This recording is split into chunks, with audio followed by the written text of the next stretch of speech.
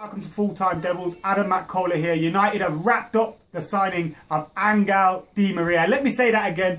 Angel Di Maria. The news has broke through just before the kickoff against MK Dons, and in a £59.7 million deal, Angel Di Maria is now Louis van Gaal's man. What will he bring to Manchester United? Wow, he's proven quality, world-class quality. I was crying out for it after the Swansea game, saying we need proven quality. Angel Di Maria is that. Man of the match in a Champions League final, helped Argentina get to the final of the World Cup, although he missed the final. 17 assists, the most in the La Liga last season. More assists than all of our wingers put together last season.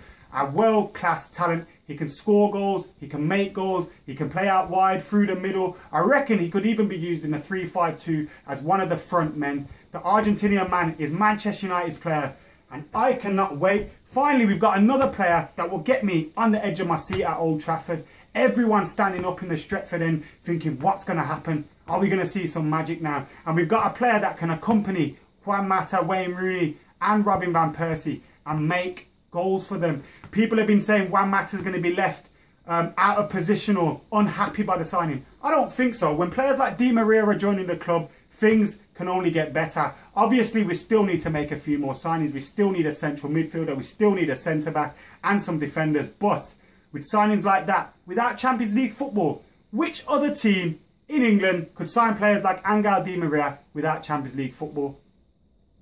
Don't worry, I'll wait. The guy is absolute class. Nobody could do it. And United have done it. Maybe now we can attract more players into the club. Talk about Vidal, Daley Blind. Unfortunately, Benatia has just signed for Bayern Munich today.